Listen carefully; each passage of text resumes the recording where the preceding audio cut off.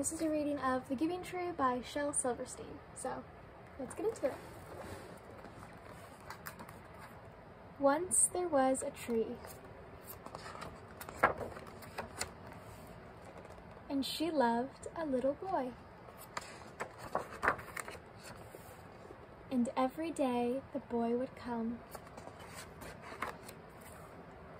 and he would gather her leaves and make them into crowns and play king of the forest. He would climb up her trunk and swing from her branches and eat apples. And they would play hide and go seek. And when he was tired, he would sleep in her shade. And the boy loved the tree very much. And the tree was happy. But time went by, and the boy grew older. And the tree was often alone. Then one day the boy came to the tree, and the tree said, "Come, boy, come and climb up my trunk and swing from my branches and eat apples and play in my shade and be happy." "I am too big to climb and play," said the boy. "I want to buy things and have fun. I want some money. Can you give me some money?" "I'm sorry," said the tree, "but I have no money. I have only leaves and apples." "Take my apples, boy, and sell them in the city. Then you will have money, and you will be happy." And so the boy climbed up the tree and gathered her apples and carried them away, and the tree was happy. But the boy stayed away for a long time, and the tree was sad. And then one day the boy came back, and the tree shook with joy, and she said, "Come, boy, climb up my trunk and swing from my branches and be happy." "I'm too busy to climb trees," said the boy. "I want a house to keep me warm," he said.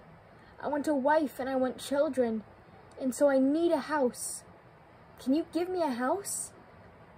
"I have no house," said the tree. "The forest is my house. But you may cut off my branches and build a house. Then you will be happy." And so the boy cut off her branches and carried them away to build his house. And the tree was happy. But the boy stayed away for a long time, and when he came back, the tree was so happy she could hardly speak. "Come, boy," she whispered, "come and play." "I am too old and sad to play," said the boy. "I want a boat that will take me far away from here. Can you give me a boat?" "Cut down my trunk and make a boat," said the tree. "Then you can sail away and be happy." And so the boy cut down her trunk and made a boat and sailed away. And the tree was happy, but not really. And after a long time, the boy came back again. "I am sorry, boy," said the tree, "but I have nothing left to give you. My apples are gone." "My teeth are too weak for apples," said the boy. "My branches are gone," said the tree. "You cannot swing on them." "I am too old to swing on branches," said the boy. "My trunk is gone," said the tree. "You cannot climb." "I am too tired to climb," said the boy. "I am sorry," sighed the tree. I wish that I could give you something, but I have nothing left. I am just an old stump.